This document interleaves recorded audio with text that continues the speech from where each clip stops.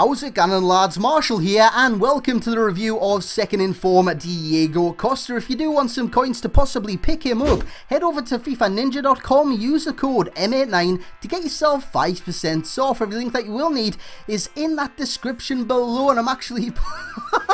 I don't know what I'm doing, I'm pointing to the description like you can see us on camera, but anyways, just ignore me. He's costing 1.3 million on the Xbox, 2.1 million on the PlayStation. 3-star skills, 4-star weak foot, high to medium work rates, and he actually scored me 15 goals in 6 games, but EA being EA, they kicked me out of a game 88 minutes in, didn't award me the goals and awarded me the game.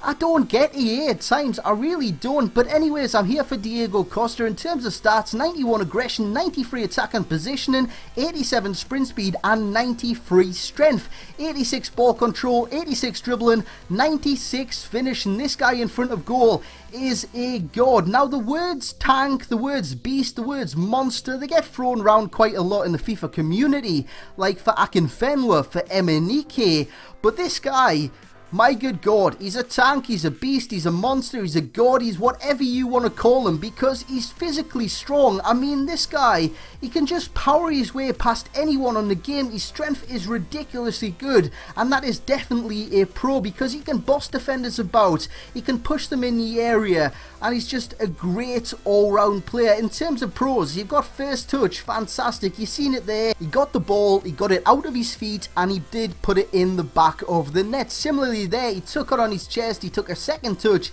and he put it in the back of the net. You will see it for a third time. Look at how good this touch is on his chest. It gives him the chance to do whatever the hell he does please with the ball once his first touch is achieved. In terms of finishing, fantastic, one of the best on the game without a shadow of a doubt. He will score 95% of the chances that you give Diego Costa, because he's just a predator. Honestly, you give him the ball, he will find the back of the net, like I said, 95% of the time. In terms of movement, fantastic, and it is needed for a guy with low acceleration, because without the acceleration you need to be in space to receive the ball, to do 1-2s, because you're not going to get that instant burst of acceleration that can take like strikers like Gabriel Bonlahor, for example, past players with ease.